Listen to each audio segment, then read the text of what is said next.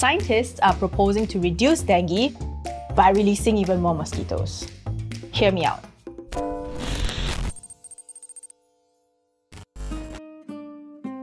Dengue is a viral infection transmitted to humans through the bite of an infected mosquito, usually Aedes aegypti. When infected, you could get muscle and joint pains, fever, nausea, vomiting. In some serious cases, you can get hospitalized with a risk of death. Dengue cases have been going through the roof. We're talking nearly 400 million annual infections worldwide. In Singapore alone, more than 40,000 cases were reported in the past 2 years. We are one of the most densely populated nations in the entire world, with more than 90% of our population living in high-rise apartments. This highly urbanized landscape, combined with the tropical climate, is ideal for year-round reproduction of Aedes aegypti mosquitoes, the main one that spread dengue.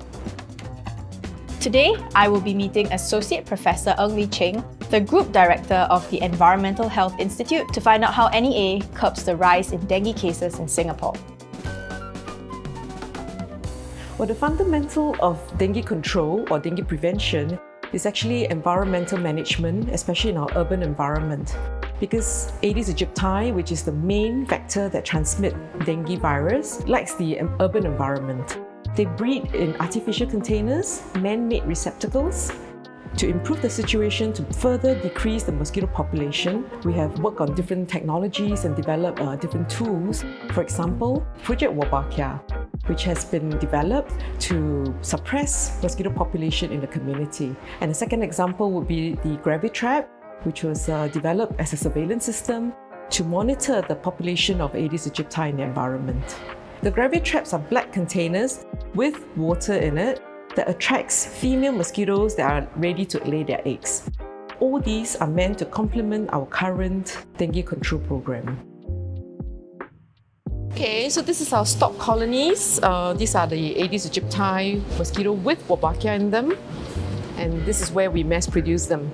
So when the male and the female mate in there, they lay eggs, and these eggs are then used for production of the male mosquitoes that we release. In this production facility, the males and females bred are separated based on their difference in size at the pupae stage of their development. Only the males are released to do the job of reducing dengue-causing female mosquitoes in the community. Male mosquitoes don't bite, and thus the program does not lead to increased biting.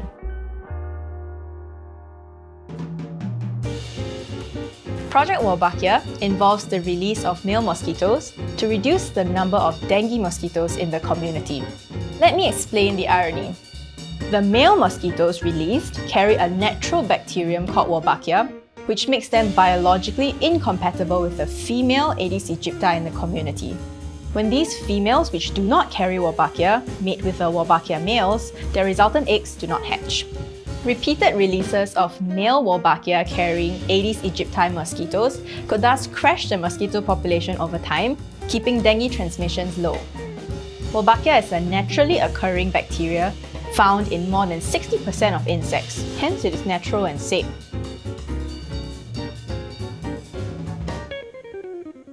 Aedes aegypti mosquitoes in the community do not carry Wolbachia. So to introduce Wolbachia into these mosquitoes, researchers inject the bacterium into the mosquito eggs, and these eggs then hatch into Wolbachia-carrying mosquitoes.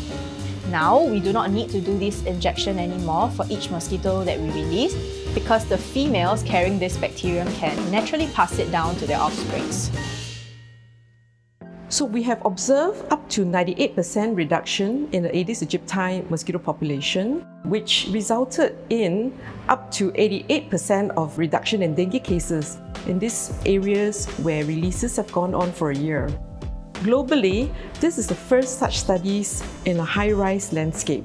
As the project expands, the different terrain and the location has given us different data points and lessons, which have enabled us to scale up.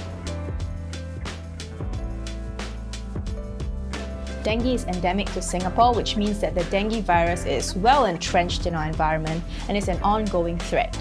While NEA hopes to bring Wolbachia technology into more neighbourhoods so as to benefit more residents, it is not a silver bullet.